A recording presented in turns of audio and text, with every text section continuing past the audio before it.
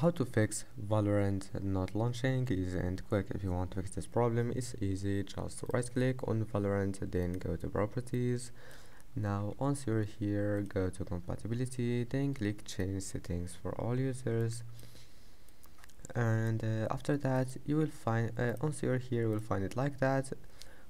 Turn on the first option, then select Windows 7 and click on this program as an administrator and click OK and OK again. And now just go to settings, type here game mode, then click graphics settings, and here click this option here, make sure to enable it and close this window. Now open task manager, right click on this bar, and here we'll find task manager.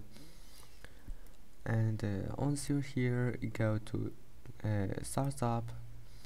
Now just disable all the applications that you don't want to start when you start your PC.